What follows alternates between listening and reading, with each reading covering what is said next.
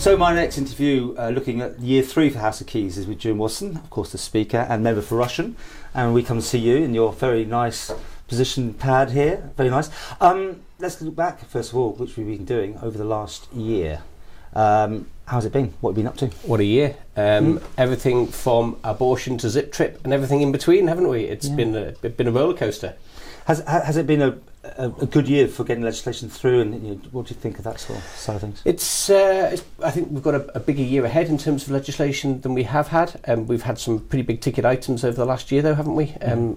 We've had the second PAC report blowing the lid on Nobles Hospital and showing the sort of management that we've had there. That's led to the... You've been keen on that one, haven't you? It's been really, really important. I mean, it's always been a taboo. It's been too big to handle. And so when the PAC got its teeth into it, it was really important that we did a proper, thorough job on it. So it took 2 years to get these reports lined up, but we've demonstrated that actually Nobles Hospital was not value for money. And so we've had to completely change the way that we've worked at it. I'm really pleased that government has picked up the ball and run with this, with Sir Jonathan Michael's report, and we're going to change how it works. Do you think they'll get through? I mean, everyone said yes to those changes, but it's still got to be implemented, haven't they? Well, there is no plan B. I mean, we've seen what plan A looked like, and we identified in our report recommendations and issues in there that would save Nobles Hospital £10 million a year plus.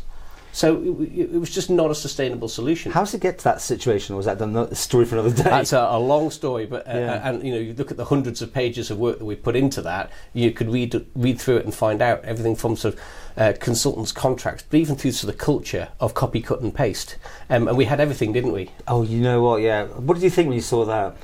I couldn't believe it. I mean, I'm keeping it for the grandchildren, the version of the Wigan one and the Isle of Man one with the highlights of the exact word for word copying. Did anyone actually take the cop for that? Well, the Deputy Chief Executive has left the building. And that's where we're at on that one. I mean, there's been another change, hasn't it, in personnel in the last few weeks. There's more people. Someone's coming in who's not actually going to live here. What do you think to that one, Ian?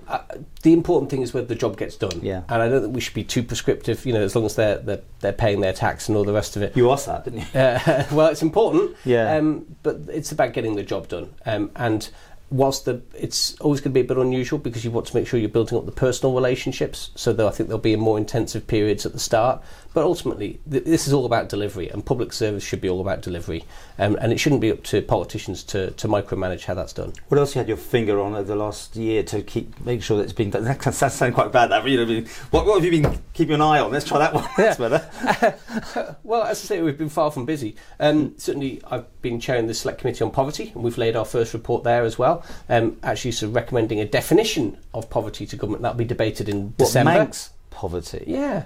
It's almost like people don't think it exists, but our estimate is it could be up to 20% of people on the Isle of Man, on some of the figures that we've been looking at, so trying to get an idea. 20%? Up to, yeah. If you look at the number of people on income-related benefits, for example, as one proxy, but we've come up with this definition based on the work of the Social Metrics Commission. We said this is the definition that we think government should adopt, and if it does that, it will have to run the numbers and see for itself how many people meet that definition of poverty. We've trundled on for far too long without a definition of poverty, and of course then how do you really know how many people it affects and what the impact of that is? So if we get this definition in December, then the next step is a lot of thematic reports about some of the issues around disability, around housing, around benefits, to make sure that actually we're really addressing the core problems and not just sort of tinkering around the edges. So there's like a subculture on the Isle of Man which many people wouldn't even appreciate then. And yet it's there. I mean, we hear about sofa surfing and that sort of thing. Yes. There's no homelessness as such, but then again, there are places for that. We don't have many people on the streets, but we're certainly getting stories about people living in cars, moving from friend's house to friend's house, and that's one side of it, and also the sheer quality of the housing that some people are living in around this island is shameful, and we should be ashamed of that. So again, long overdue, bringing back the landlord tenant bill that failed in the last house, but hopefully we'll come back again, is it? The DOI has given a commitment that will come back to make sure that we have minimum housing standards on the Isle of Man. When I was Home Affairs Minister, I went round with the police to knock on doors and do welfare checks and things like that. I was going into bed sits without skirting boards, with one bathroom between several different flats, and you worry of damp coming down walls, and you think this is not acceptable in the Isle of Man in the 21st century. This was something that you would expect to see in Victorian Britain. Sure, but it all failed last time, so why do you think it's got a better chance this time? Well, I think there's far more awareness of the subject. I think certainly in terms of the work that the Poverty Committee has done and others have done as well. Who's going to guide through you? No, this will be the Department of Infrastructure's bill, and they've given a commitment. Yeah, and so I would really hope that it gets far stronger support this time. Before we look ahead, how have you found the last year still doing this thing that, obviously in Keys you are in charge, then of course in Tynwald you actually do get your chance to ask, and you do give government, I would fair say, a fair run for their money. Is it still hard when you have these two? Well, you've got to remember, being Speaker of the House of Keys and wearing the wig and the gown, and it's a tiny proportion of the job that I do. It's really compared to all the work that isn't seen, the constituency work, certainly the work on legislation, and I've been in sort of correspondence and some of the piles of paper you can see at the far end of my desk, they're the work that I've been doing scrutinising legislation. It's not sexy, it's not eye-catching, it's not a great news story, but when you've got bills the size of the Sexual Offences Bill and the Domestic Violence Bill that have some of their genesis back in the Home Affairs Department when I was there, you keep an interest in these things, and it's 200 pages of legislation with really big social implications.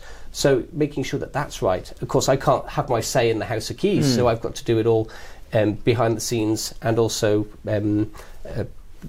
well in advance of the debates in the House. How do you think? I mean, I don't cover House of Keys, but Tynwald I go once a month. The standard debates, some have been pretty bad recently. How do you view We've had some intemperate debates, but check that against the... I mean, this is my third House of Keys I've been involved in, and I think overall the members really have taken on board the principles that I've been hammering home about, playing the ball and not the person. So we have had some intemperate discussions, but actually there have been real heartfelt debates on policy. They haven't been personal attacks. And that, I think, is welcome. That's a great move on from some of the things we had in the old days, he says, so, as someone who's not even 40 yet. But one of the youngest men, and still have that, do you? When you went into politics, I was the youngest when I went in. Yeah. I think I'm the fourth or fifth now. I think the young farmers can no longer portray me in short trousers and a school cap. I think that those days have gone now. That's hurting you, isn't it?